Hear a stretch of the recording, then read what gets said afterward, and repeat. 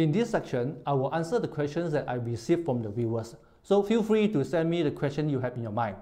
So now I have a question from Jeremy. He is from Selayang. His question goes like this.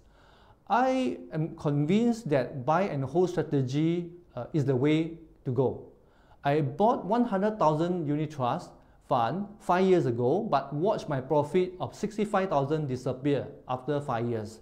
So should I still invest in unit trust for long-term investment growth?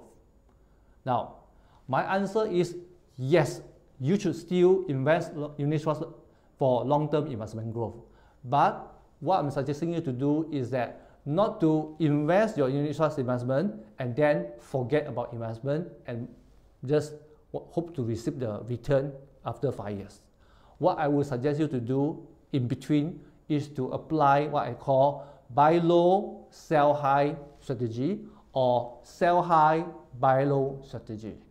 So what I mean by that is that when your investment reach a certain point of profit, say for example 8%, I would suggest you to take the profit of this 8% and park into somewhere safe. So this is what I call a profit-taking exercise. By doing so, you'll be able to protect your profit gain. Okay? What you have done is also to sell part of your investment at a higher price. Okay? This is what we call sell high.